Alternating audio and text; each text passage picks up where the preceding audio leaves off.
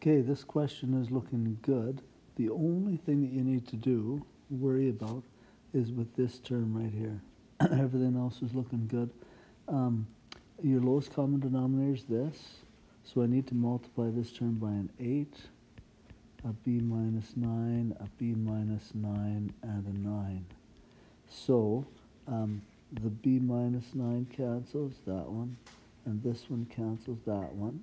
So what I have left here is this 9 times an 8 times another 9.